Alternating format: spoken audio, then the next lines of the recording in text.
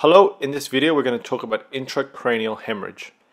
Now, intracranial hemorrhage is a broad term because there are different types of hemorrhages that can occur within the skull. And so you can divide these types of hemorrhages broadly into extraaxial hemorrhage, meaning outside the brain tissue, and then you have intraaxial hemorrhage, which is within the brain tissue itself. Some examples of extraaxial hemorrhage include epidural, subdural, and subarachnoid hemorrhages. And then examples of intraaxial hemorrhage, meaning hemorrhages that occur within the brain tissue, include intracerebral hemorrhage and intraventricular hemorrhage. So now let's look at these different types of hemorrhages. Let's begin by first looking at the extraaxial hemorrhage. And again, the definition is bleeding that occurs within the skull but outside the brain tissue. So let's look at the first example, which is epidural. An epidural hemorrhage is a hemorrhage that occurs essentially between the skull and the dural membrane. So here I am drawing a cross section.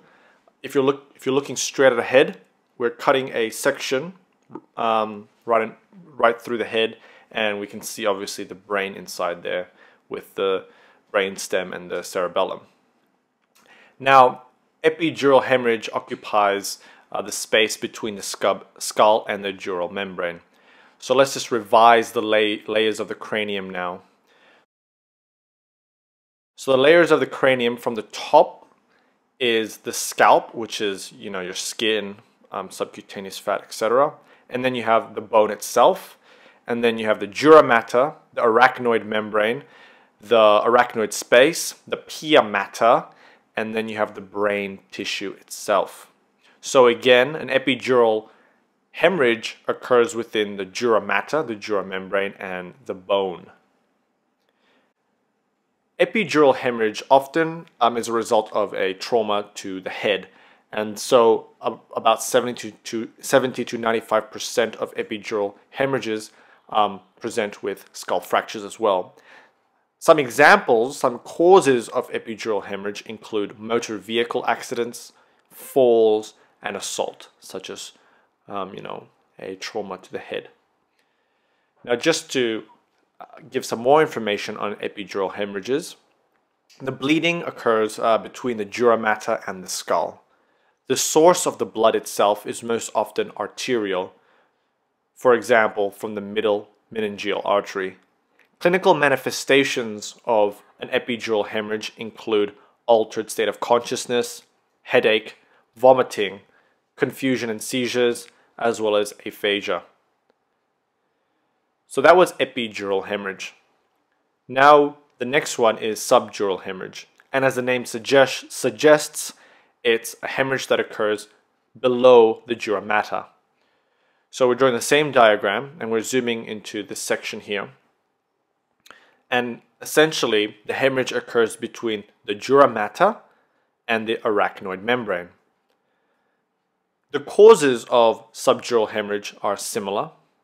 They include motor vehicle accidents, falls, and assaults. Now, some more information on subdural hemorrhage. Bleeding is between the dura and the arachnoid membrane. The source of blood is often tearing of the bridging veins, so the source of blood is from the veins. Clinical manifestation of subdural hemorrhage are similar to those of epidural hemorrhage. Coma occurs in 50% of cases. Usually they have lucid interval, which then leads to a progressive neuro decline and then coma. The final type of extraaxial hemorrhage is a subarachnoid hemorrhage, and as the name suggests, it's within the subarachnoid space. And usually, because it occurs in the subarachnoid space, the blood occupies the whole area, so you can actually engulf the whole brain in a way. So if we zoom into this area, we can see that the hemorrhage is within the subarachnoid space. And it's often a result of the cerebral artery, specifically an aneurysm within the artery. So the most common cause is rupture of a saccular type of aneurysm, and this would lead to a subarachnoid hemorrhage. A saccular aneurysm is essentially where you get this sac-looking thing coming off the artery, and it explodes, resulting in hemorrhage. Of course, there are non-aneurysmal subarachnoid hemorrhage, but we won't talk about that, but it's just important to note. Now, some more information on subarachnoid hemorrhage. Again, bleeding occurs within the arachnoid space. Source of blood is from rupturing of an aneurysm, and most common is the cerebral arteries. The clinical manifestation of subarachnoid hemorrhage is similar to those that I mentioned earlier. However, one key point to make is that subarachnoid hemorrhage often occurs with a sudden severe headache, thunderclap headache.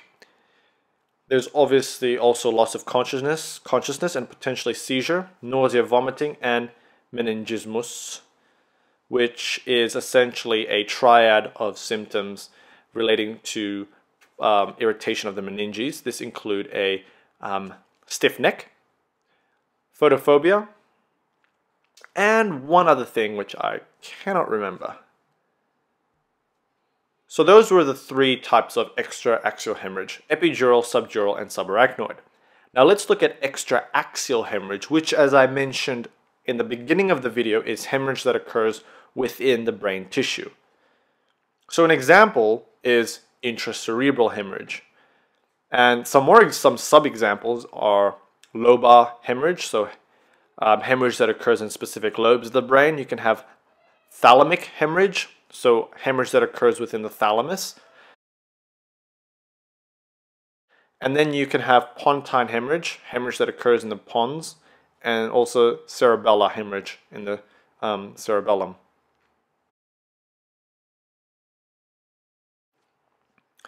So some more information on intracerebral hemorrhage is that intracerebral hemorrhages is the second most common cause of stroke.